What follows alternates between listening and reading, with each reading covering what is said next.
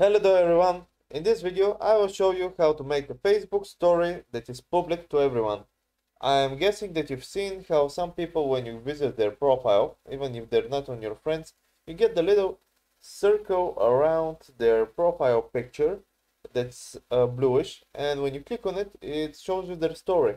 Usually, if they're not your friends, you cannot see their story, but you can make specific stories to be seen by people. And if you want to do that for yourself, I'm going to show you how to do that today.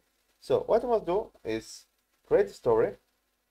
Let be a text story, and let's just say, what are you looking at? So done.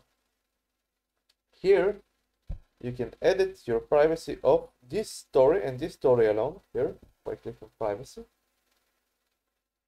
and you can click on public. And as you can see, we will apply to any photos videos currently in your story.